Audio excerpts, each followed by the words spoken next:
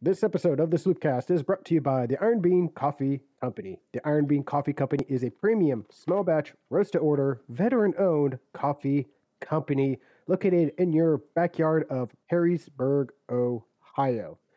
They are a world class hand roasted micro batch coffee, which means that it doesn't sit on the shelves. The bean is there roasted after you ordered. They are fair trade certified, USD organic, and integrity is their core value.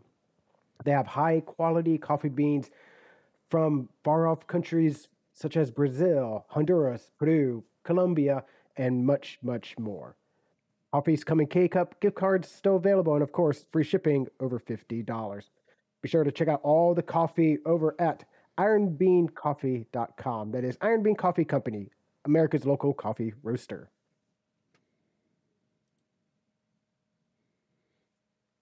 What's up, YouTube? What is up?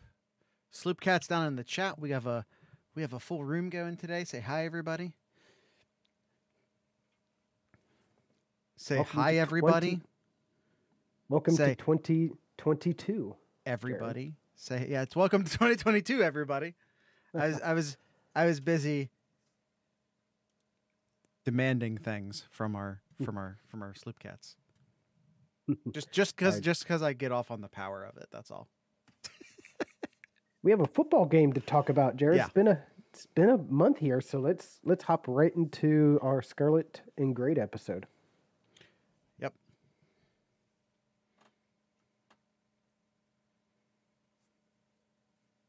We've got barbecue back here. You're all invited. Welcome to the Sloopcast. How are you doing today, Kyle? I'm all right, Jared. How are you doing today? New era of the Sloopcast, so that's fun. It's 2022. We are once again independent, so that's a lot of fun. If you're maybe you're listening to this and maybe you're looking for our YouTube stuff, it's moved over to exclusively to our channel. So it's Michigan Bucknut joined us for our social cast last night. We were all watching the game together. Just don't tell ESPN in the Discord server. So that was a lot of fun. Shh, that never happened. Herb Street will get so mad, you guys. First players opting out, and now I streamed it to a few people in our Discord server. Herb Street's going to be pissed. No one tell Herb Street.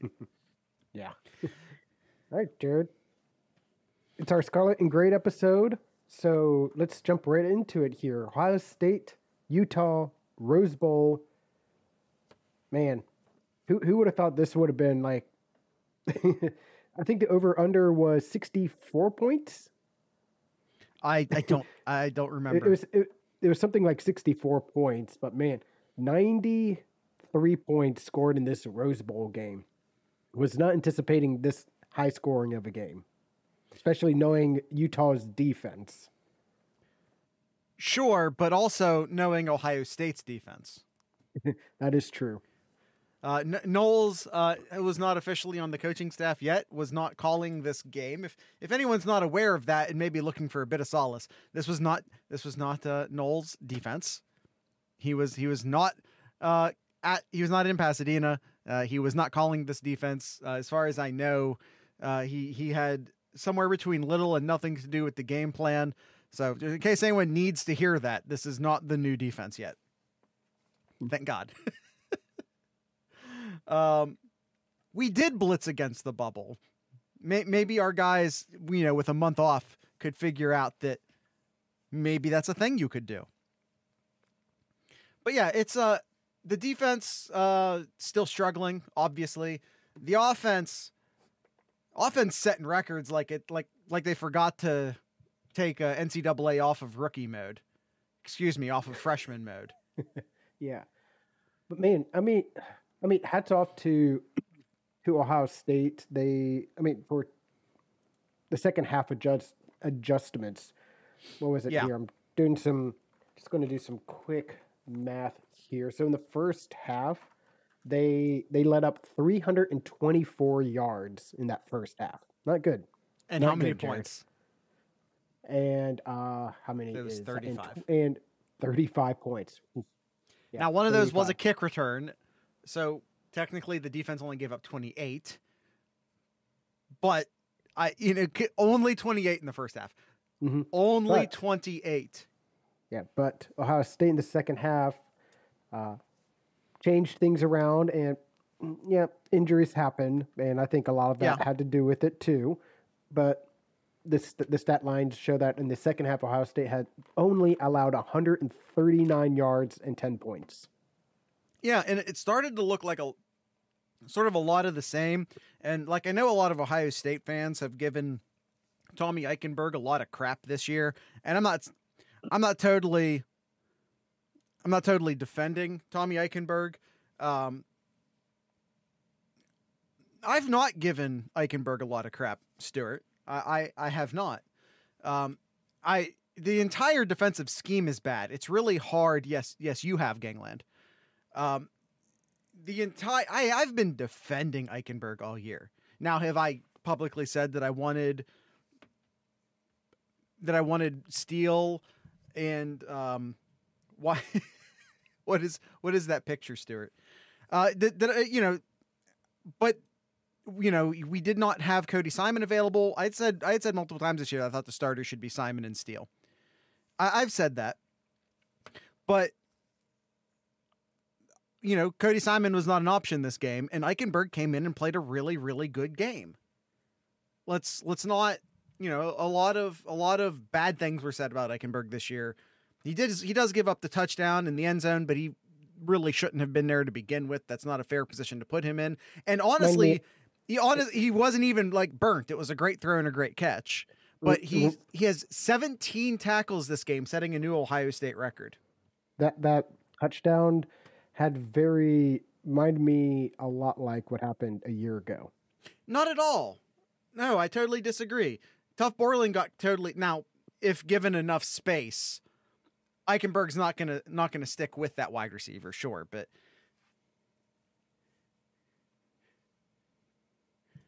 okay. But it's not it's not a big deal, I don't think, because again, considering he was not bad coverage. Was it good coverage? No, but it wasn't bad coverage, especially considering that's not a matchup you should expect him to win too often.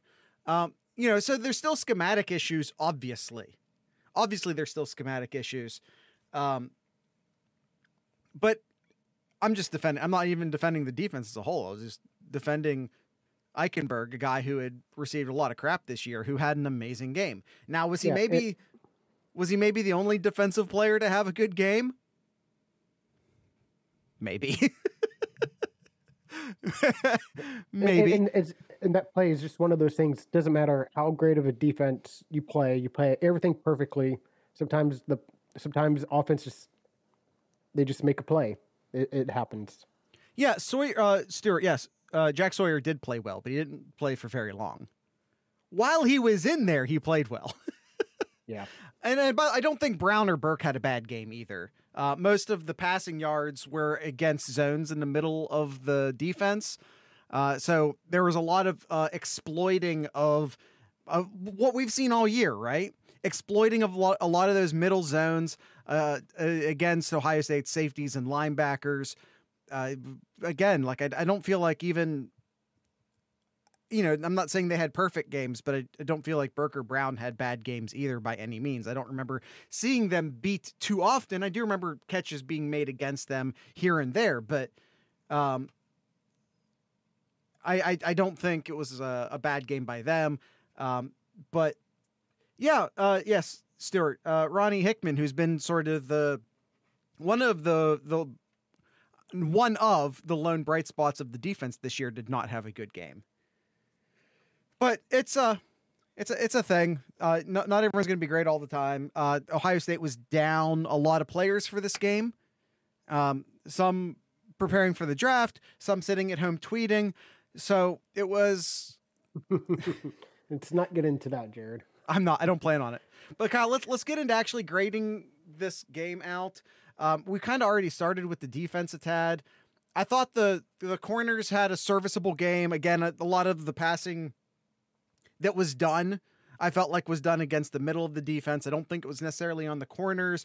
I'm perfectly happy to give them like a B, maybe a B plus. I don't think the corners specifically had a bad game. I want to go higher than a B. I would say B is probably sufficient. So for the game, Utah had 237 yards in the air. Of that 237 and 19 completions, 9.5 of the yardage went to their two tight ends. Yeah. Michigan Bucknet says you should grade the defense by half. Like, give them a first half grade and a second half grade. And I don't want to spend that much time doing it, but that's a very valid point. Like, we can't just grade them on the disaster that they were in the first half, but we also have to consider the fact that with some adjustments, whether they be schematic or motivational or whatever those adjustments were, they played a lot better in the second half. And we have to also, we're not grading them based off of the first half or the second half. We're grading them based off of both halves. I think B is fair. I think B is fair. But now, if you want to talk about safeties, I think that's a lot lower grade. I think that's a lot lower grade. Yeah, especially seeing so many missed tackles on. Yeah, it's not easy tackling their tight ends. Their 12 tight ends that they played in that game, but so many missed tackles in from that safety. So I got to give the safeties like a C minus. Oh, I think you're being nice. I think a D is probably. I quite frankly, I'm wondering if a D is nice. But I think we'll go with D, and quite frankly, that might be being nice. Okay. The defensive line as a whole, Kyle, do you have maybe a defensive line as a whole? The defensive tackles, the defensive ends. I don't feel like they were necessarily the weakness. They did give up some cheap running yards early in the game, but they did seem to sort of shore that up after a couple drives.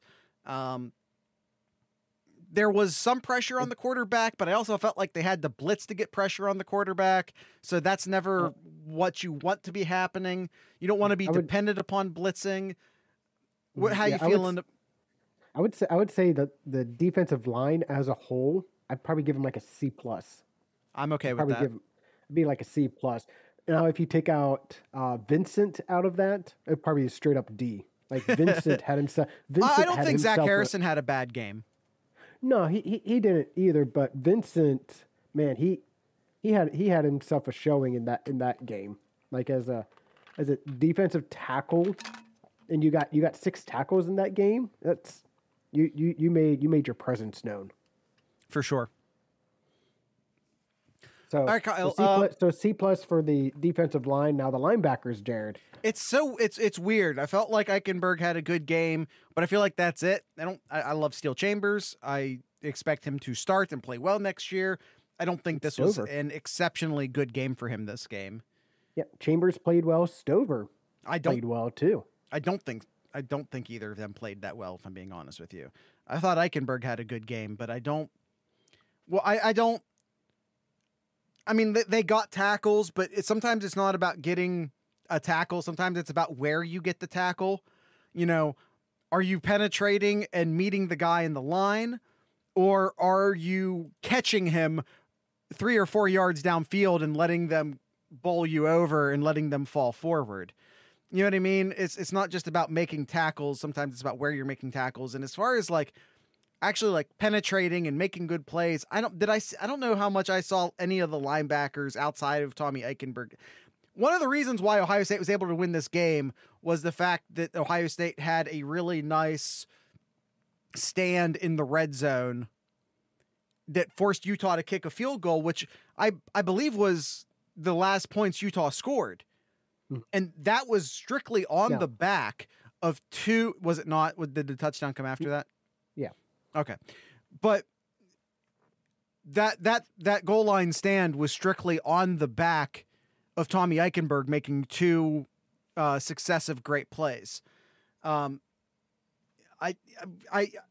and maybe I'm going overboard with my praise of Eichenberg. I really might be, but 17 tackles, practically single-handedly forced the field goal, which, in a game that ends with a 3-point victory is obviously a huge deal. I just, and it's just, again, because he was sort of the Twitter whipping boy for the team, along with one or two other players on defense. What would you rate them? How would you rate them? But again, I think Eichenberg was the only linebacker who I think had a good game. So I'm not grading Eichenberg. I'm grading the defense as a whole. So the linebackers as a whole. So I don't know, like a C. That's what I wrote down. I have a C as well, just as a whole. C minus, something like that. But we'll go with C. Okay. All right. Special teams gets an F. You can't let up a touchdown. Absolutely. Well, maybe I'll give him maybe I'll give him just a D because of no struggle ruggles. Gets a pair of field goals, including the game winning one. So just a D. But yeah, absolutely. And there was a couple of plays. This will be a fun thing to talk about. And by the way, I just want to say this before anyone was like, season is going to be Emeka and how he's going to be able to do returns next year too, because he showed sparks in this game here. I'm excited for next year. Will 2022 be the year we finally get a return touchdown? No. And by the way, before anyone's like, "Oh, the punt block," I mean that was Utah screwing up. That's all that was. That was a gift to Ohio State. Mm-hmm. Yeah. So, okay, no struggle ruggle pulls them out of failing and into D territory, I guess. Yes. All right. Let's before we get too far away from this, yeah, exactly. Gangland corrects me. It wasn't a punt block, it was a punt drop. Yes. Exactly. Mm-hmm. Before we get too much further away from the defense, Ransom injures his leg, will be out for spring camp. It was, I guess, a break, I think is what we're hearing. It was a break of the bone, which sucks, but is, you have a definitive timetable on a bone break is the good thing about a bone break. We basically do know at this point how long it takes to set the bone, have the bone remend, and you basically know where he'll be and how he'll be when he comes back. It's not as complicated as like a ligament injury or something along those lines. Gangland, who is our resident medical expert, says they'll put a stimulator on it and he'll be all good. There you go. So there you go. And we're gonna do a recruiting episode at some point this week. So we'll get into more detail on this later, but Amari Abor, today, your yesterday, podcast listeners, chooses Ohio State at one of the high school senior events, one of the high school senior bowls, I don't even know, it was Under Armour or Adidas or something. I don't know. Screw them. We don't got to give them advertising. It's fine. Maybe it was Nike. Maybe it was Reebok. I don't care. There. Oh yeah. Thank you, Stuart. And Matt Barnes has accepted the defensive coordinator job at Memphis. I am cheering for him. I've said it 1,000 times this season. Or Puma. Thank you, Michigan Bucknut. I said it 1,000 times this year. I really thought Matt Barnes did an incredible job considering the limitations he was given, having to basically take over the defensive coordinator spot a couple weeks into the season and try and fix a thing mid-season. Was it always great? No, it wasn't. But I really feel like he did a real admirable job considering his lack of experience and the challenge he faced. So I am cheering for him at Memphis. I think I think Ohio State fans owe him a lot of gratitude. Yep, absolutely. Jared, Uggs, Stuart, really? Uggs? You think Uggs is going to sponsor the Senior Bowl? I feel like we should at least fair enough. All right, Kyle. Let's do another ad read, then we'll come back and grade the offense. And since we're doing an ad read, of course we're going to talk about the Iron Bean Coffee Company. The Iron Bean Coffee Company is an Ohio-based, veteran, Marine-owned roaster. Integrity. Kyle already did all that stuff, right? Let's take a look at some of the coffees. I feel like maybe I haven't talked about any of the flavored coffees in a minute. So let's take a quick read down the flavored coffees. There's the mint chocolate chip. There's the white chocolate peppermint, still available. That one's a seasonal. If you want to grab that one, you better do it soon. For example, the Mom's Carrot Cake currently out of stock. You guys got to jump on these while you can. There's the Dillon's Grog, which is, of course, an Irish grog. The Intense Blueberry, the Bananas Foster, the Peanut Butter Chocolate Buckeye, the Butter Pecan, the Cinnamon Roll, the Salted Caramel, the Vanilla Hazelnut. Trying to talk too fast. The Unicorn, which is a mystery flavor. And then if none of those flavors sound good, you can always take a venture into the back room where you find the Murder brand coffees, where you have the Serial Killer, which is a vanilla buttercream, the Bloodbath, which is a red velvet cake, the Turning Blue, which is a blueberry cinnamon crumble, and of course the Soulless, which is a ginger snap coffee. Wow. That's a lot of flavored coffees, and like they have just as much, maybe even more not flavored coffees. You can discover those ones for yourself over at ironbeancoffee.com. That is Iron Bean Coffee, America's local coffee roaster. All right, Kyle. What do we got now? We got the offense. We have an offense. Is there anything worth thought? All right, guys, we ate our salad. Now it's time to get to the steak. Let's talk about the offense. Let's get to it's the steak and it's the dessert all in one. Let's put away the vegetables. Let's get to the good stuff here. Almost 700 offensive yards in this game, Jared. Ridiculous. CJ Stroud setting records, sets a Rose Bowl record, sets an Ohio State single game record, throwing for 573 yards. I don't think people really realize how ridiculous that is. He beat his own record by 74 yards. It's insane. That's absolutely insane. And the funny thing is, like, is it even the most ridiculous? Yeah, absolutely dropping dimes.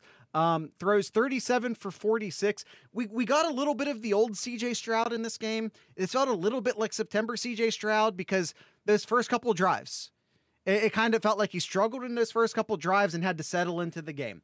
You know, he takes a month off and he kind of reverted back to his old ways a bit. He reverted back to his old ways a bit, and had a little bit of a settle-in period.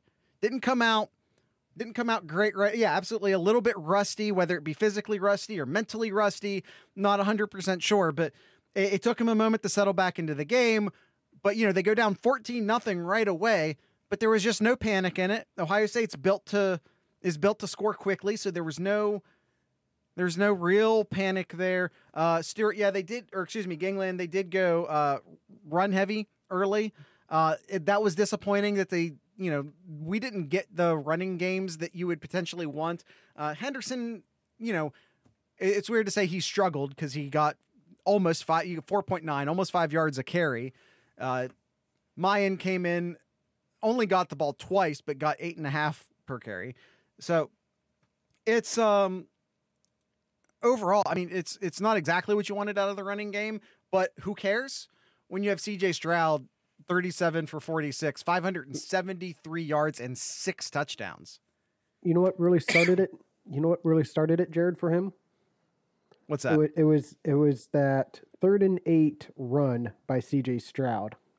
You think so? And then he got going. Well, you look, the first possession, short run, incomplete.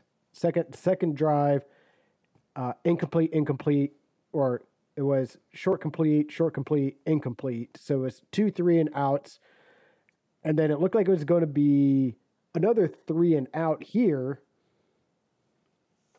It's 3rd and 8, and CJ Stroud runs it for 10 yards. And then all of a sudden you see completed for Emeka for 30 yards. And then to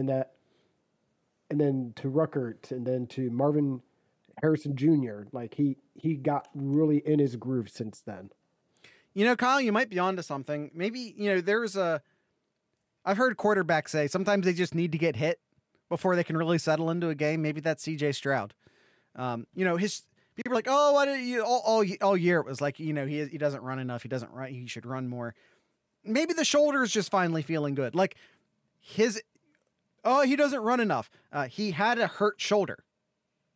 His throwing shoulder was hurt. Not running, probably a good idea. We saw the scramble again in the Michigan game got called back for a hold. Doesn't count, but he did it. And then in this game, he saw the opportunity and he ran and he got a first down. Again, maybe that's just what a healthy shoulder does for you. Let's see so Kyle, quarterback. That was the last time Ohio State punted. Was the first 2 drives. Oh, no kidding. That's punt. No more punting. I mean, you had the fumble and then you had the interception. Right. But yeah. By the way, how good is Jackson Smith and Jimba that we just like the fact that he fumbled the ball going into the end zone. And like no one's even talking about it. Like it's totally forgiven. No one cares. Everything's fine. That's how good of a game he had. He got the ball punched out on the way to the end zone and no one cares. Yeah, just no one cares. How good is Jackson Smith and Jimba that freshman wide receiver Marvin Harrison Jr., who had 5 catches coming into this game? Oh, yeah. Gets 6 catches this game, half of those for touchdowns, and I don't feel like anyone's talking about it. Well, to answer your first part, Stuart, no, that does not take away from any stats. Statistically, it's just as if he was tackled right there, so he still gets all the yards all the way to the touchdown. Or excuse me, all the way to the fumble. Yeah. So, but still, geez, your first part there about JSN, 347 yards. That's all the records.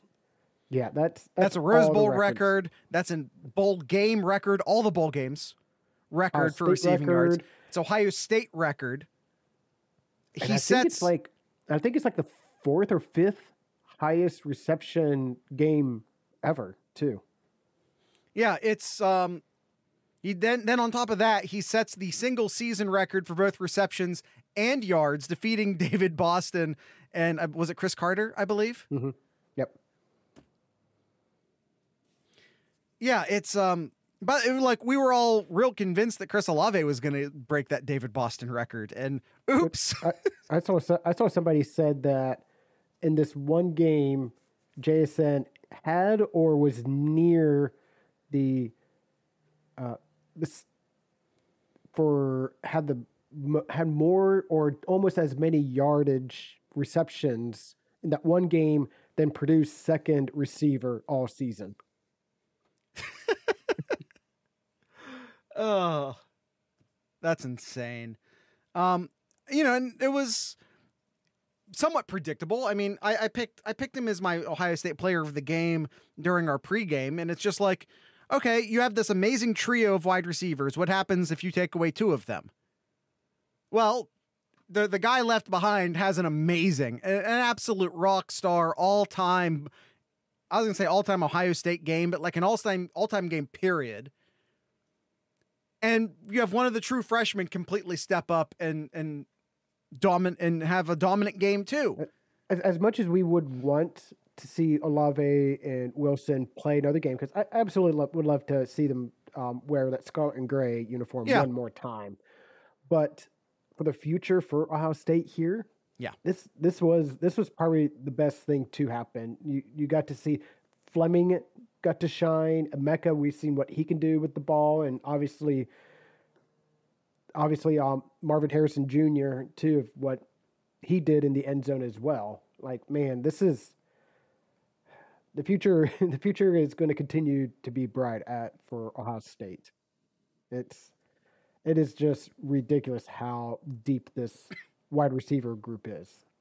Stewart says, I'm glad Olave was there. Yeah, I thought it was great that he participated in the practices and was essentially acting in a coaching-esque role for these players all week. I think that shows tremendous leadership on his part. So a retweet of something that Tony Gerdeman over at the Buckeye Scoop reposted from the summertime. Yeah, I think it was in the summertime when someone was asking Wilson about JSN, and about being the third wide receiver. Is JSN going to be fine at that third receiver? And Wilson's like, yeah, no. You're in good hands. You're in good hands. Yeah. And then it kind of hinted about like JSN maybe being better than Wilson or better than Olave too. He was hinting at that, but nobody knew. But that wide receiver group knew. And later on in an interview with ESPN Game Day, both Wilson and Olave, I've seen a lot of people say that they said he was the best one. It's not what they said. They said he was the most athletic of the three of them. Not that he was the best of the three of them, but rather he was the most athletic of the three of them. And man, he's athletic in a way that I don't think can be measured because he's so efficient. You know what I mean? Like he's so smooth. There's no wasted anything with him. He's amazing. And Ohio State gets him for another year, and that's amazing.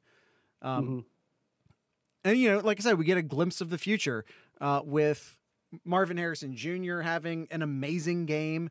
Emeka and Fleming also having good games, 3 and 5 catches respectively. I think Ohio State, not going to be, you know, as much as Olave and Wilson are amazing, and they are, Ohio State's not going to be hurting at wide receiver next year. And by the way, like you're also getting, you know, CJ Stroud 2.0 next year. We're getting firmware upgrade CJ Stroud next year. Yeah. All right, Jared. Kind of beating around the bush here about grading. So yeah. I think it's safe to say quarterback, wide receivers, both A+. Yeah. On our grading. Yeah. Offensive line. I wouldn't quite do an A+, but an A. No. I'd give them an A. I'd say an A-. I would have liked the run blocking to be better. Yeah. I think there was only maybe once or twice in which I saw CJ Stroud get pressured. I feel like CJ Stroud was throwing from a clean pocket most of the game. So, you know, credit due there. I think there was one like missed block on an inside blitz that they missed. And, you know, like I said, it wasn't a perfect game by the offensive line from a pass blocking standpoint, but I feel like he was clean for the most part. But, yeah, great point, Gangland. He was using his check downs. He ran. I feel like we already, like, with him basically just getting a month of coaching just away from the game, I think I saw a lot of growth in CJ Stroud just in the past month. Just that's why, as Gangland said, using his check downs, the scramble. I think he was going through his read tree a little bit more. I think he was less, when like the play was breaking down, I think he was a little bit more willing to stand in the pocket and continue to look as opposed to just running outside. I think we already are seeing big growth from CJ Stroud. Yeah, his check down players, Fleming, 5 catches, Henderson, 4 catches, Ruckert, 3 catches.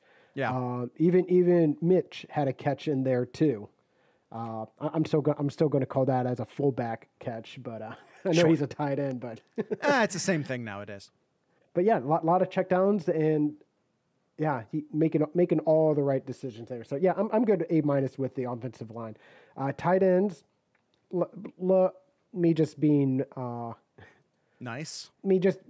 Well, no, I think A. I think A is fine. I would love to have seen a touchdown from the tight ends, but that's just me being greedy. But I'll just stick with an A with the tight ends. I thought they did. I think that's slightly generous, but that's okay. And then the running backs, tough grading the running backs. I gave them like a B. Yeah, I think a B overall for the running backs for Henderson, for the opportunities that they've been given.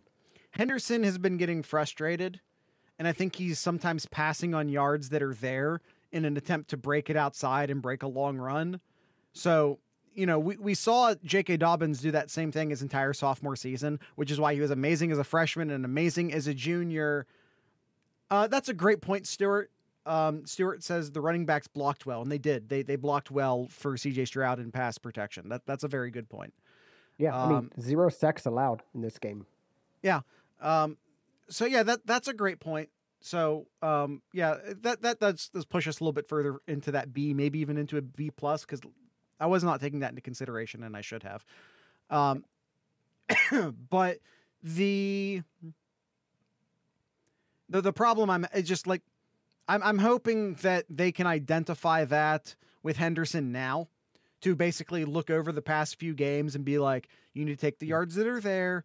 Bring J.K. Dobbins in this offseason. Have a sit down with J.K. Dobbins. It's like, dude, I was doing this my sophomore year. Don't waste your entire sophomore year trying to bust huge runs.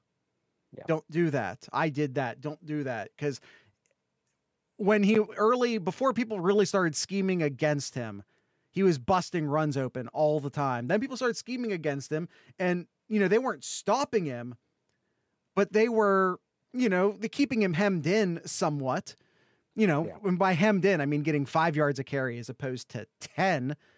But it's something that I think he needs to get his head around, that he needs to take the yards that are there, and the plays that will break open, but he needs to go with the plays that are there, because he has been a little too aggressive in trying to make something happen as opposed to, like I said, just taking what's there. Yeah. All right. Anything else from this game here, Jared? Anything else you want to take away? I mean, just that it was a lot of fun. Yes. It's nice to be able to come back like that. That's as much as you don't like watching Ohio State fall behind, it is fun to watch them come back. Yes, Stewart, the defense needs improvement. Ohio State's getting an actual real life defensive coordinator. Ohio State had 2 defensive coordinators this year, neither of whom had defensive coordinating experience. Yep. Let's just call it what it is. Absolutely. Neither of those guys had actual defensive coordinator experience. Ohio State's now bringing in an experienced defensive coordinator, and and I think we're going to see a decent amount of the staff turned over. I mean, Matt Barnes is already gone. He took that job at Memphis. You'll see more. He was Barnes, Stewart says Barnes co-coordinated at Maryland. Yes, he did. He wasn't calling the defense though. Sometimes you're the co-coordinator, which means you're the second co-coordinator. And that's what he was at Maryland. Like, with all due respect. And by the way, it was for 1 year. Yeah.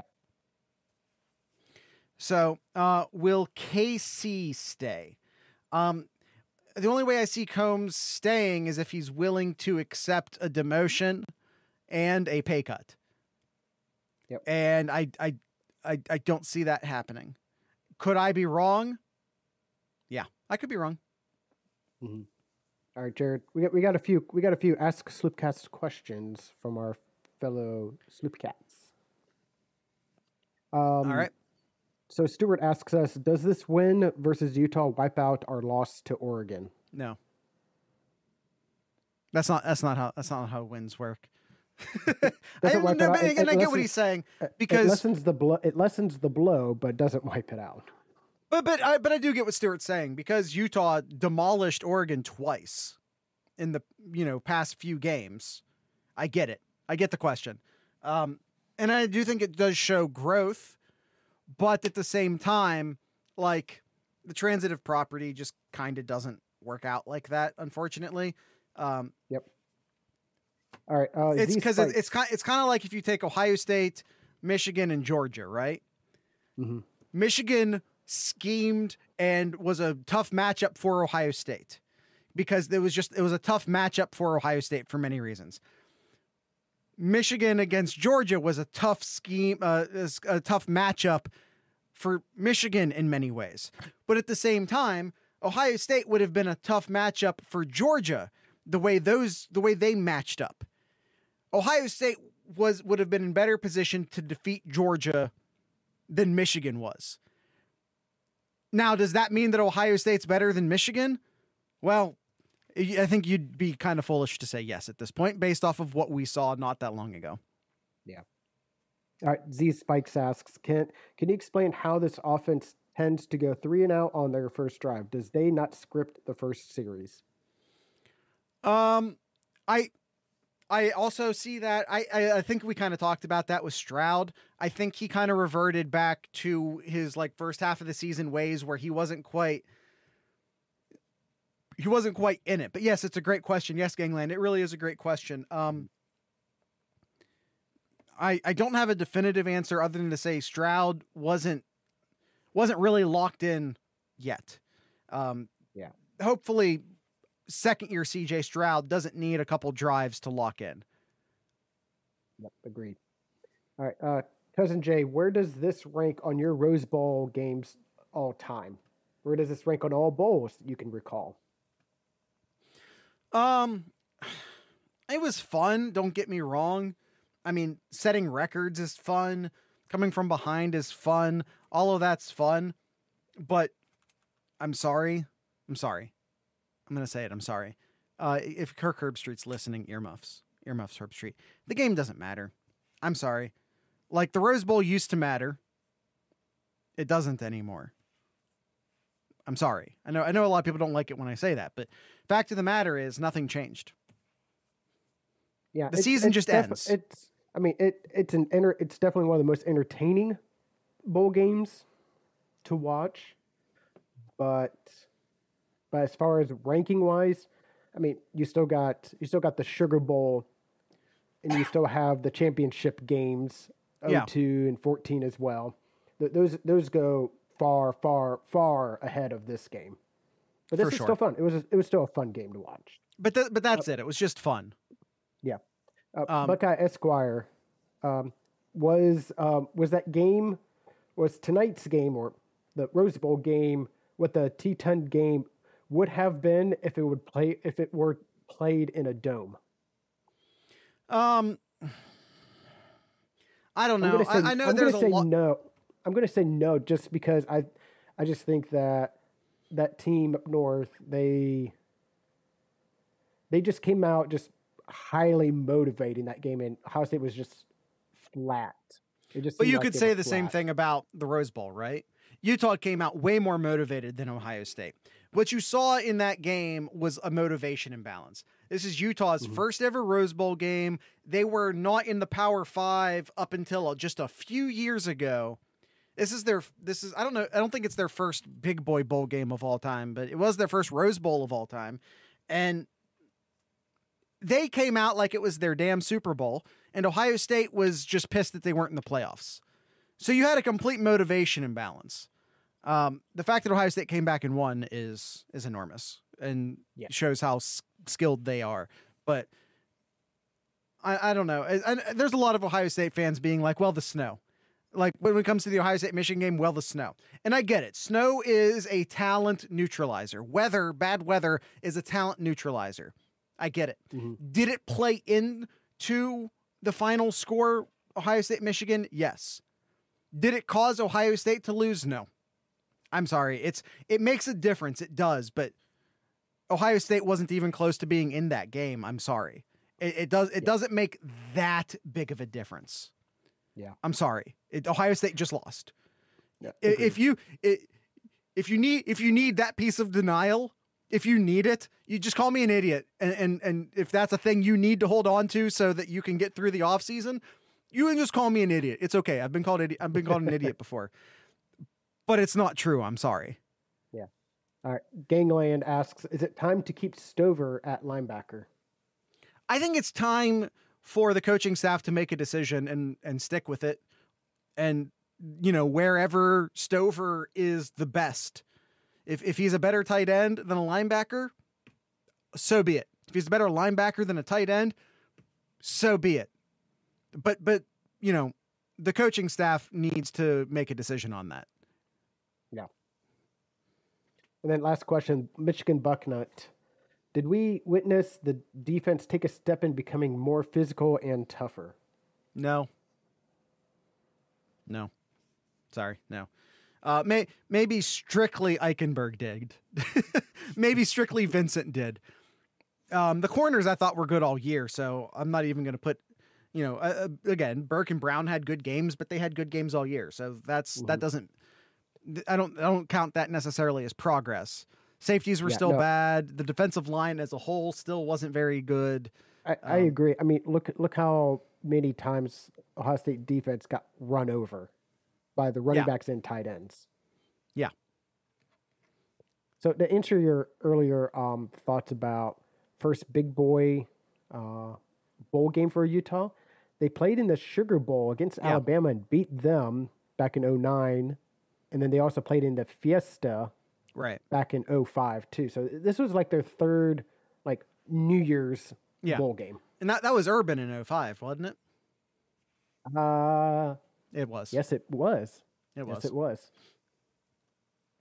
All right, we got a couple additional Ask Sloopcast questions put in our live chat here. Or excuse me, just one because I'm not reading Stewart's. Oh, you know what? No, you just repeated the same one again, and I'm still not reading that one, Stewart. Sorry, I'm still not reading that one. Stewart says this was Utah's crowning achievement as a bowl game. They truly wanted to be there. Yeah, exactly. This was their first Pac-12 championship year. This was it was a huge deal for them, and it was Kirk Herbstreit, my man, cover yours again. This was just a consolation prize for Ohio State. It is what it is. I mean, yes. How many Utah players opted out of the bowl? You want to talk about a motivation imbalance? How many Utah players opted out of the bowl? Yeah, that answers your question. Like having another trophy in the trophy room's nice. Getting that extra win to your bowl games is nice too. But yeah, I agree with Jared. It was just another, not another glorified spring game, but it wasn't what Ohio State wanted, right? For their and in all honesty, if it weren't for the absolute stat show that Stroud, Stroud and Jimbo put on, we wouldn't even remember this game in a couple years. It's like when we beat, like I vaguely remember beating USC in the Rose Bowl a few years back. But I like vaguely remember it. Like, you know what I mean? Or the Notre Dame game. Yeah. It's just sort of like, it's just one of those bowl games that like, oh yeah, we did beat USC in the Rose Bowl a couple years back. Now try and remember a single play from it. Yeah. No, and Stewart's right too. The fact that Utah wanted it more and how Ohio State fought back to win says a lot about what we have left. Stewart really wants us to answer that question, Jared. Yeah, I'm not buying into his Harbaugh crap. All right. We only have a few minutes left here till tip off as we're recording this right before the basketball game, Jared. So we need to end this so we can watch the game. All right, yeah, let's do that. Fun game, ultimately meaningless. It was really fun to see some of the young players play. And to see some of the young players who did play this year, I think take some steps forward. CJ Stroud taking a step forward, Tommy Eichenberg taking a step forward. I think if Ohio State can figure out their offensive line next year, then Ohio State will be in great position to make a run next year. But they have to figure out the offensive line. That's my big concern going into next year, the offensive line and the linebackers. So we'll see how that goes. Yep. All right. Everyone, please go to thesloopcast.com. Find our links there. Come join our Discord server. It's a lot of fun. Come hang out with us. We do we're about to live screen this basketball game. So you can join us. We live screen games unless ESPN asks, in which case we do not live screen. We do not do that. So come join our Discord server, discord.thesloopcast.com. And Kyle, do you have anything in Kyle's corner? I got a boom in Amari Abor. That's the defensive end for the 2022 class. Has chosen Ohio State. Another kid out of Texas, Jared, coming to Ohio State. Yeah, an amazing defensive end. And there should be. Oh yes, thank you, Stuart. Kyle, there was also a boom last night. We did not. We totally forgot. we've not really focused in on 2023 hard enough yet. If I'm being honest with you, that's the thing we're going to be doing in the next few weeks. Yeah, but Ohio State picked up an amazing safety out of the state of Florida, Cedric Hicks, Cedric Hawkins. Yes. He's out of Florida, out of Central Florida. Really good defensive back. Anytime you get those Florida kids. Oh man, Florida. He's not here to hear me say that. Florida Buck exclusively wants defensive backs out of Florida. That's his whole thing. But he's not here to hear me say it. But yeah, it's another great pickup for the Ohio State secondary out of the state of Florida. We're gonna deep dive the 2023 class. Maybe this week, maybe next week, as we continue on with our new format. We will be posting episodes more often. This is a Scarlet and Grade episode. These will be longer, but we're going to be doing a lot more short form episodes in the future. Look for like some 15, 20 minute Sloopcast episodes, more frequent, shorter episodes. This was never going to be a shorter episode. This is a Scarlet and Grade. These will always be full length. I mean, this is the last game, Jared. Yeah. This is Scarlet and Grades. Scarlet and Grade is a long form podcast. Some of our other podcasts will be shorter form podcasts. Yes. All right. Tonight's ending music will be brought to you by a band. I believe they're from Mansfield, Ohio. Somewhere in that area. If not, their name is Narrow Arrow. So with all of that being said, I'd like to encourage everyone to drink local beer, listen to local music, and of course, support your local podcasters. Once again, this is Narrow Arrow.